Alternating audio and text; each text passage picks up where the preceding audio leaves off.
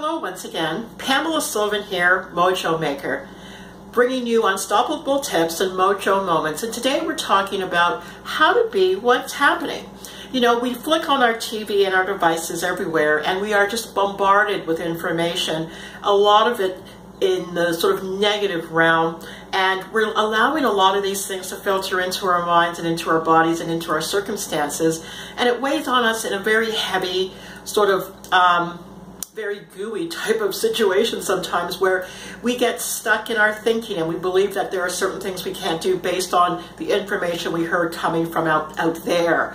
And the minute we flick on things like, even like our email, we have allowed the world out there to get into our headspace and control what we're thinking and what we're about to do next.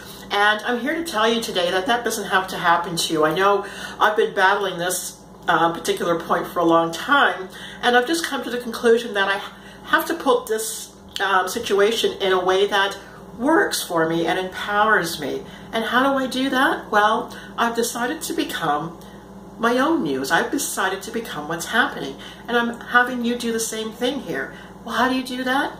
Become your own news.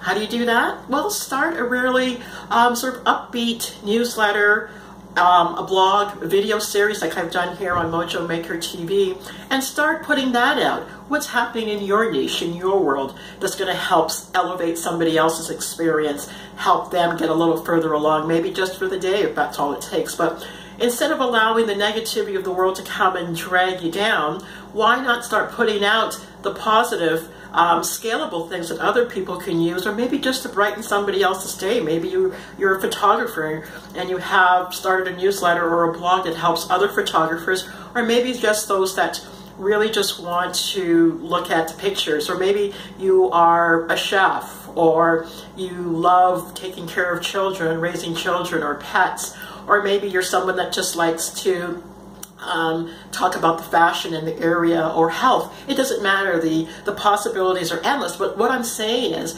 be the news. Instead of allowing the news to attack, instead of allowing yourself to go and flick on that TV and be bombarded, especially first thing in the morning with email, become the news. You be what's happening. So thanks again for coming out. I'm Pamela Sylvan, Mojo Maker. You can find me at www.pamelasylvan.com, and join me again for more unstoppable moments and mojo tips. Bye-bye. Have a good one.